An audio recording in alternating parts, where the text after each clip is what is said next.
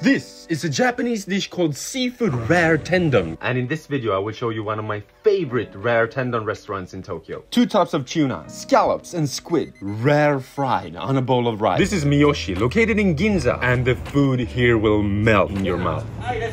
They have both a Japanese menu and obviously an English one as well. We went for the extra high-grade set course, and then we watched the chefs prepare our delicious meal. The vegetable and the fish should be fried in different temperatures, and not too long, because it should be rare on the inside. Honestly, watching this and smelling this will make you really hungry. Then we decorate the rice bowl with all this yummy stuff, because that's what a don means in Japanese. Rice bowl. Some sauce on top, and I think we're ready to go.